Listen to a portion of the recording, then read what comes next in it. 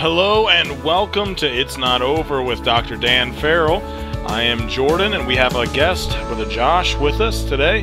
Josh, how are you? I'm doing great. Great. And Dr. Farrell, how are you? He is not as attractive as Hannah, but oh well. I am a sorry replacement. He is just as smart. We're talking about a wall. Give us a wall of revival. And yesterday we began with Ezra 9, verse 8 and 9. This is the story when Ezra came back and to rebuild the temple because they had been in Babylon for many, many decades. And Ezra led the second group, and they arrived in about the month of July, what we call July. The city was in shambles, very little food, shortage of supplies. The worst of all, the godly people had integrated with the pagan culture. And this is horrible. So as the priest or the preacher goes, so goes the people. And they were intermarrying, and their children couldn't even speak Hebrew. The Levites were gone, then pure religion is gone. If pure religion is gone, then Israel is gone. See? Now we have the same thing in America. Basically, us preachers, I never want to talk about the ministerial leadership as though I'm divorced from it. You know, I realize I'm part of the problem, but I'm also wanting to be part of the solution. Right, which is a huge step closer to it than most. And when you got a junior achiever like me trying to do what's right, what do I look like? Nutcase. I look like a nutcase. Yeah. You know, in fact, I had some pastor here in Cincinnati that thinks I'm a nutcase because I'm out in the streets and witnessing, passing out tracts and preaching that Christ is the only way to heaven. And so they think I'm a nutcase, right? How dare you? Please? How dare you do such a thing? Right. Right. I mean, sometimes people even refer to us as hyper-Calvinist because we do believe in the sovereignty of God. We do believe the Holy Spirit has to do the work, but we're out there preaching and trying to win souls, and they're having rock concerts. Now, who's the hyper-Calvinist? Right. I mean, I just don't get it. Right. Churches don't even have soul winning. Churches don't even go door knocking anymore because we don't want confrontational evangelism. Well, I'm sorry. I don't. How can you win a precious soul to Christ unless you confront them with the need? Well, you just got to love them into a relationship with Is Christ. that it? Yeah, you got to love Give them a water bottle. Yeah. Exactly, and then through your lifestyle evangelism, they'll see just how great a relationship with Jesus is, and then they'll decide that they want to become a Christian. I guess so. That's how it works. So it's lifestyle evangelism, right? I guess. So then that means Mormons ought to be really good at that because they have a pretty good lifestyle. That's true. Some Jehovah's Witnesses have a pretty clean, moral lifestyle. Why, even some of your Hindus, are sweet neighbors and nice people. Yeah. That's exactly why a lot of these seeker-sensitive churches don't take a stand on doctrine. Yeah. Because, well, if we have doctrine, then now all of a sudden, we can't be inclusive and we can't win all these people to Christ. Yeah. In quotations. Whenever you say that we believe in confrontational evangelism, that sounds like we don't believe in. Of course, I believe in lifestyle evangelism. If you're drinking and cussing and living like the devil, and then you're going to give somebody the Romans road, The problem is not giving somebody the Romans road. The problem is you're not walking your talk, okay? But just lifestyle evangelism, man. Most people stop after charity. They say, well, charity and love, that's what we're supposed to have. But who says you can't have charity and love and still have doctrine and still go out there and confront people with the gospel and in a loving manner? I don't know. You don't have to scream down their throat and shake their head and say, you trust Christ. I mean, you go with love, but teach the truth and love. Yeah, this is it's a shame we have to even talk about this stuff as if Christians have forgotten this. I mean, can you imagine having this discussion? Of course, you guys are young. We would have never had this discussion 30 years ago. Right. I mean, because people got it. But people today they're clueless. All right, Jude, verse what did I say? Verse 20 through 23. But ye, beloved, building up yourselves on your most holy faith, praying in the Holy Ghost. Keep yourselves in the love of God, looking for the mercy of our Lord Jesus Christ unto eternal life. And of some having compassion, making a difference, and others save with fear, pulling them out of the fire, hating even the garment spotted by the flesh. All right, so when the salt is gone or compromised, society is at a great risk. Because salt provides the preserving effect. You see, when the lights go out, the darkness takes over. And so part of the problem is, the big part of the problem is Christianity even good Christianity, has compromised because we don't want to appear out of step with the world, and we want to try to win the world's favor. And so we think you do it by compromising. Have a rock concert, whatever. There's a church not east of Cincinnati had the bathing suit contest. Oh, wow. Oh, yeah, it was a blessing. Oh, but the pastor told But they me, were godly bathing suits, right? he told me they were one piece. Oh, so okay. it's okay. It was godly. This is on a Wednesday night in the auditorium. Wow. It's amazing. Amazing. Number 2, godly intercession. Now, we do have a remnant, and that's what's encouraging. In fact, tell you the truth, probably some of the remnants, they're the ones listening to us on radio, sermon audio, YouTube. There is a remnant. I mean, let's give Lot some credit. He was vexed with the filthy communication of the wicked. He didn't agree with it. He didn't take a stand, but he didn't agree with it. I was talking to a fellow today. We were talking about Nazi Germany. What if the Nazis were coming down your street? Let's use you, for instance, where you live, and you see them getting their neighbors out and beating them, and you see their kids screaming and crying, "Bring my daddy back." What are you going to do? Are you going to jump out there and say, "Hey, you can't do that," because they'll take you away and leave your wife without a husband and your kids without a dad? In other words, how bold and how much involved do you really want to be when you consider it's your family, it's your safety? Are you asking me? Yeah, I am. I'm glad he's asking you. All right. How quick would we get involved if what happened to the Germans happened to us? Because I think it's coming. Somebody's going to have to go to jail. Really. And you know what I'm talking about. You almost did several weeks ago. Somebody's got to go to jail. Someone's going to get it.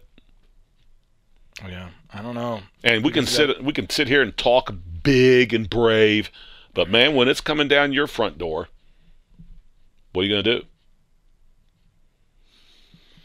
I don't know. You got to do what's right. You just have to stand for what is right and realize you've got to stand for something more important than your own life. Correct. And if you can't do that, then what's the point of living? You got to find something bigger than your own life and stand for it. You know the thing that I believe Christ is that. You know the thing that encourages me, honestly, when the day comes that Dan Farrell gets thrown in jail, what encourages me is that Josh and Jordan and Brian and Charles and you guys will know about it. That's what encourages me. As long as you guys know. Because here's why. If you know, it's going to stir you up. And then I feel like my incarceration is worth something. I'm sitting here in this stinking jail. I have no fellowship. No, I'm not getting any letters. But at least I feel like my life counts for something because you guys know. See, that's why there are people out in Wyoming and Idaho and Oregon. They don't have any church family. They don't have any tight-knit fellowship with Christians of like faith, you know. The only church they have is a stupid church, and all they do is have rock concerts. You know, it's a joke. They don't teach doctrine. You got Christians. There's a guy writing me from Idaho. He cannot find a church. Wow. He can't find a church. I'm not going to say what city he lives in. It's ridiculous. Tommy out there in Medford, Oregon, he has a lady coming from Grants Pass. She can't believe that he started a church there. She goes, I thought it was done. Wow. She couldn't find a church like his. I don't know. I think did I tell the story? Was it last week I told the story about that church that they were located near Dachau, which was a concentration camp? Did I tell that story? Sure. And how the train was coming with Jews? Yeah, it was maybe last week or a week before. And the church could hear the screams and the moans and groans of the Jews in the boxcars. And so what they did, it haunted them and bothered them so bad that they sang hymns louder to drown out the crying. And then years after the war was over, many of the members were haunted because they knew they didn't do the right thing. They didn't stand. Can you believe that? That's in our college is offering a course called the Revival of the Third Reich. And this textbook brings that out, man. I think that's where we're at.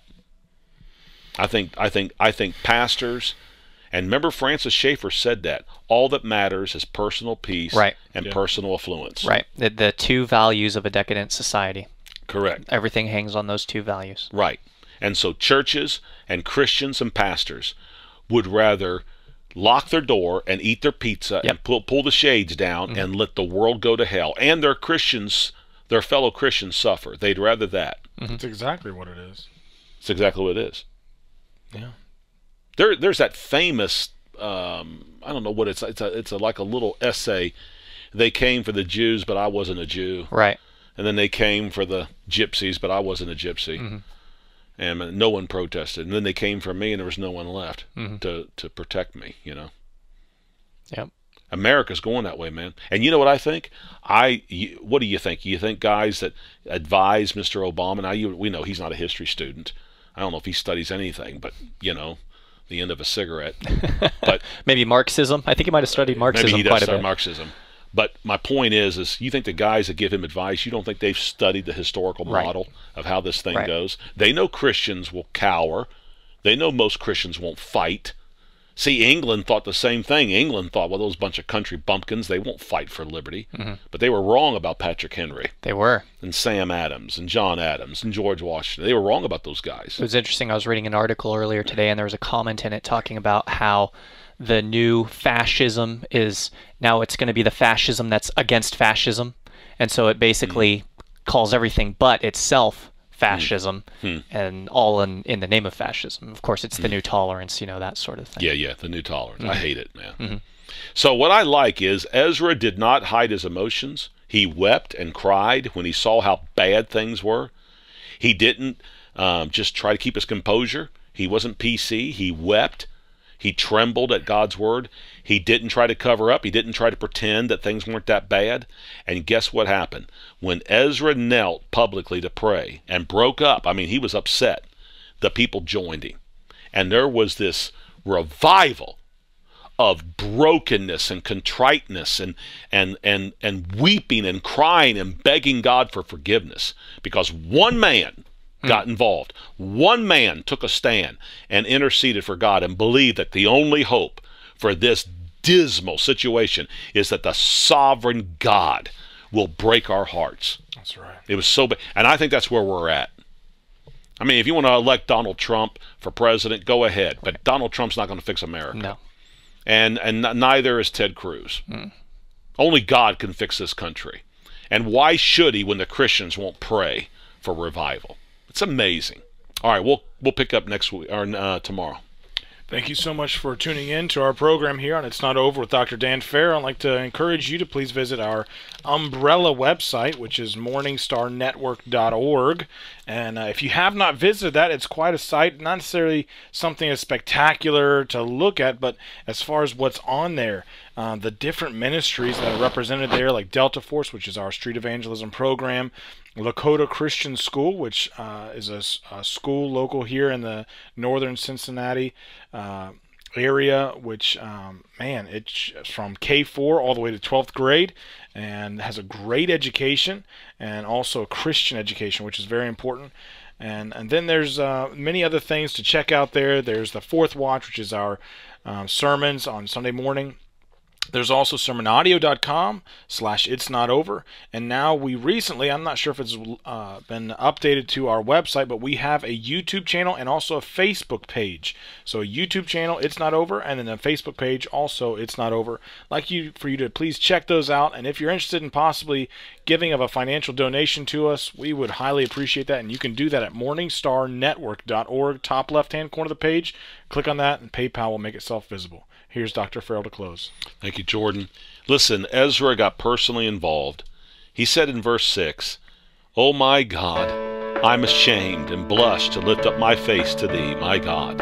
For our iniquities are increased over our head, and our trespasses is grown up unto the heavens." I pray that God will give people like you and I a broken heart like this, that we'll weep for America and weep for our churches, that maybe God in His sovereign mercy would give us revival.